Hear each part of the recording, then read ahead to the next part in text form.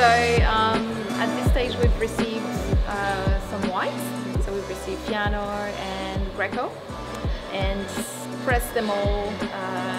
Some of them we left them on skins for a night and then press them and let them go through fermentation naturally. And then they're all still going, but that was the first one that's been finished. We racked it. Originally it was in 2 different tanks, so we racked it. So we took all the juice off the raw leaves, the solids, and put it together in one tank. And now it's just stabilized it.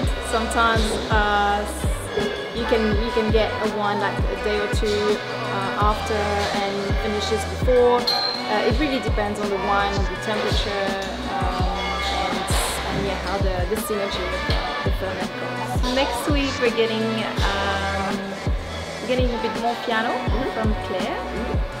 It's exciting, and we're getting some Grenache, the rosé. Most of it's been really good. They've behaved really well. We just today had to help some ferments.